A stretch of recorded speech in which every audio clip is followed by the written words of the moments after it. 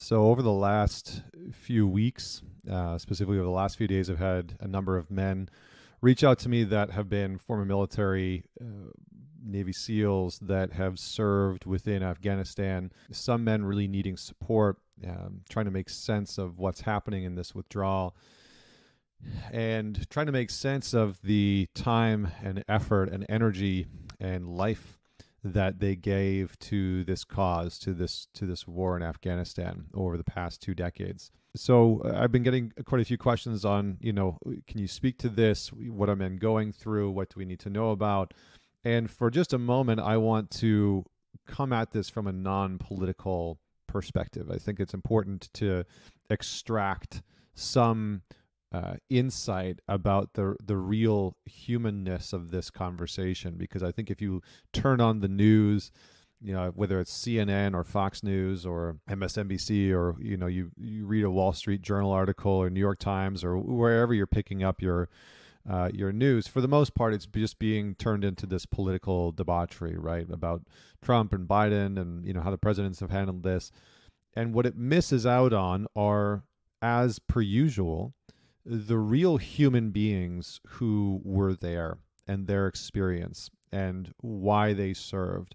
And after 2 decades and something like $2 trillion that America spent, and nearly 2,500 lives lost, it's interesting to see some people's response on social media. I saw somebody's post the other day. It was something like, more lives have been lost in Florida to COVID than were lost in Afghanistan over the war. And that kind of nonsense is unhelpful. That kind of commentary is divisive, and it serves to segregate. And it's so interesting to me that when these things happen within our society and culture, right? We go to war, whatever the reason is. We experience a pandemic. There's mandatory, whatever, mask wearing, vaccines, etc. That people lose the capacity for neutrality. People lose the capacity to stay in a neutral state, to stay grounded in their nervous system, to stay grounded on what it might be like to sit in a seat of empathy for the people that are on the other side of that news article, right? The real people that had to go and serve, the real people that had to go and see the Afghani people and what they were experiencing day in and day out for weeks, months, and years on end. And regardless, again, of the political perspective, regardless of whether you believe that America should be there or should not have been there, whether they should have extracted years ago, or whatever your opinion is, we can all, I think, look at this situation and realize that there were real people that were there, and there were real people that are being affected by this. And when we lose the capacity to look at the news, and we lose the capacity to look at current events through a very humanistic perspective, one that remembers that there are fathers and sons and daughters and mothers on every side of the spectrum, we in some way not only other the people that we're talking about, whether it's a Republican or a Democrat or somebody in a different country, but we lose a connection to our own humanity in some way. And I think that's the most appalling thing that I've seen throughout the past 5 years, is that people have fundamentally started to disassociate from their own humanity. So there are men and women, tens of thousands, that are returning from Afghanistan. And these people, a lot of them have been through a tremendous amount. And we, for the most part, I think there's a culture of celebrating them and honoring their service. But there's also this culture, because some people within the country don't see it as being deemed as necessary, feel that warrants degrading and diminishing and attacking what people have gone through. And these people are real human beings who are struggling and suffering, sometimes, with PTSD. It's something like 22 veterans take their lives per day, right? 22 per day. Imagine that. Imagine being a part of a group, part of a culture where you knew consciously that 22 people within your society, within your cultural group, were going to commit suicide that day, every day, as the price that you paid for serving your country, for upholding the ideology and the patriotic notion of what the country is supposed to stand for, and to come back and see social media and the media inundated with, hate campaigns and smear campaigns and disrespecting the people that were there. And we allow for this kind of dehumanizing to happen, and it's so pervasive in our culture that it's almost become this insidious thing. And it's quite disheartening in many ways, because I think that when we allow our peers to dehumanize and other anyone in particular, we begin to pull at the stitching, the fabric of society, right? The sort of stitching that brings our society together, that brings the melting pot of our global world together, whether that's within your individual country or on a more global perspective. And we lose out on the opportunity to really have empathy and compassion for people who fucking need it. For people who really, really need it.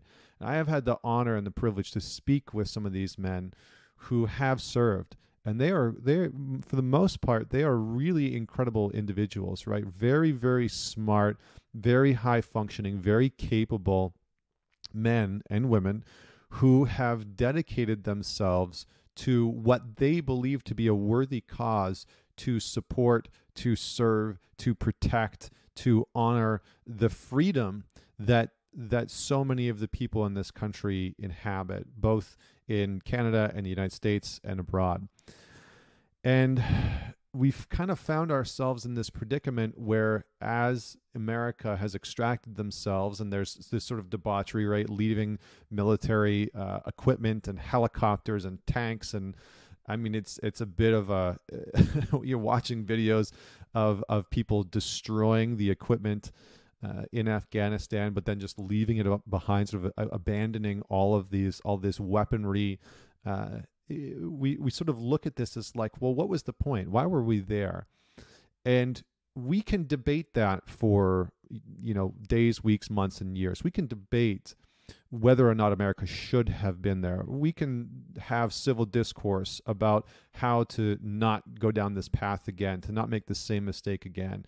And all of those things are useful to some degree. But I think the most useful aspect of this whole experience, when I pull back and I look at this one example, right, the United States pulling out of Afghanistan and ending the war in Afghanistan, which I highly doubt that's going to be the case long term.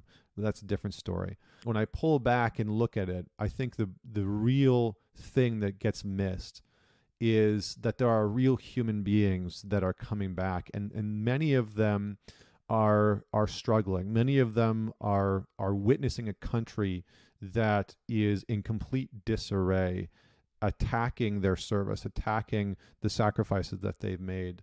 And I think that a lot of people within the public service space are experiencing this, right? Nurses, doctors, scientists, researchers, experts in different fields, military agents, Navy SEALs, generals, etc. I mean, it's such an interesting thing that because we have politicized almost every single decision in our culture, and we have turned all of these decisions into some sort of moral fear-mongering, we have allowed for a complete dehumanization of the people on the other side. And that is a very terrifying thing in some ways. It's a very terrifying thing to realize the level of dehumanization that you probably actively participate in. You watching this, you listening to this, have probably caught yourself in at some point or another in the last year and a half. Whether it's on a Instagram or Facebook or YouTube or Snapchat, or going off on the news, or in a sort of debate with your family or friends, that you have participated in this. I've participated in this. As grounded and as centered and as focused as I try and be, there's still situations and circumstances where I get caught up and hijacked in this sort of the disarray and discombobulation that seems to be happening, the fear mongering that seems to be so widely pervasive, the polarization where there's no coherence really at all, and the justification of morally attacking and annihilating people who have a different opinion from you, have a different perspective from you, is justified. And I think that's the saddest part of this whole thing, is to watch these people come back who have given so much of themselves, and to be met with this complete melting pot of disorientation within North America, and to be met with for many of them, not really feeling honored, not feeling respected, wondering why they gave so much of their time and their effort and their energy, feeling a sense of purposelessness, and not only that, but feeling hated. I think that's the hard thing, feeling hated and feeling ostracized from their own society, from their own culture, that they have risked and given their lives, the lives and the blood of their friends and their brothers and their cousins, that they have stood shoulder to shoulder with, for years and sometimes decades. And whether you're pro-war or anti-war, whatever your political leaning is, I think that we really all need to take some form of a step back and be able to see human beings again, to see the humanity in people's eyes. When I have these calls with some of these men, I make a point to try and get on video call with them so I can see in their eyes what they have experienced. And I think that we've lost that capacity as we've tried to navigate this pandemic in a virtual fashion, where we extricate ourselves from having to sit in front and feel another human being. And there's something so vital to that. And so my invitation for you is to look your opponent, the people that you perceive to be your enemy, in the eye, and see if you can see within them what they are experiencing. See if you can see within them the humanity, the humanness that you have likely extracted from them. See if you are courageous and bold enough and brave enough to look another man and woman in the eye that you disagree with, that you have a differing opinion with. And if you can connect your heart to theirs, if you can surpass, go above and go beyond the limitations and the smallness and the constriction that our current media state and the current polarization and political polarization that's occurring is trying to press upon every single individual, and extract yourself from the hysteria and extract yourself from the frenzy. And remember that on the other side of the political line, of the religious line, of the racial line, of whatever the line is that you perceive yourself to be and the other person to be on the other side, see if you can just dissolve that line a little bit by reconnecting with the humanity in the other person. So that's my invitation. And if there are men, if you are watching this, or women, if you're watching this and you served and you need support, please reach out. If you need anything, DM me at ManTalks on Instagram. And please share this with somebody that you know will appreciate or could use this reminder, use this perspective, because that humanity, that love, that connection, that sense of belonging is so vital to our world right now. And if we get caught in this dualistic, polarized nature of hysteria that is manifesting in our collective consciousness, in our collective societies, in our collective culture, we're on the losing side. We're just fundamentally on the losing side because we lack coherence, and we lack humanity, and we lack compassion, and we lack the courage that it actually takes to say, I disagree with you, but I can still respect you. And that is absolutely and fundamentally imperative. So thank you for tuning in. Don't forget to rate and subscribe wherever you are listening to this. Don't forget to leave a comment if you're watching this on YouTube. And until next week, this is Connor Beaton signing off.